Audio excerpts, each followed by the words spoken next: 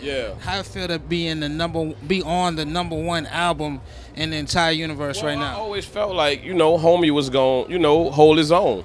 Like, and big ups to him for always answering the phone. No matter what was going on, I can say my dude, my dog, like, if it was a low point for him, a low point for me when we was up, always answered the phone, You've been with him from the very beginning, and just to see him now, mid-30s, biggest album in the world Before still. I knew Wayne, I knew his dad.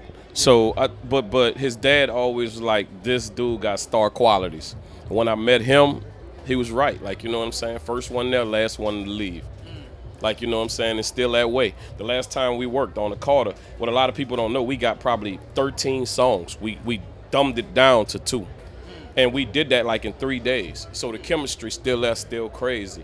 And dude is just like, let this ride, and you can put those songs out. So the world will get to hear Mannie Fresh Carter. You know what I'm saying? Like it'll be the fresh file.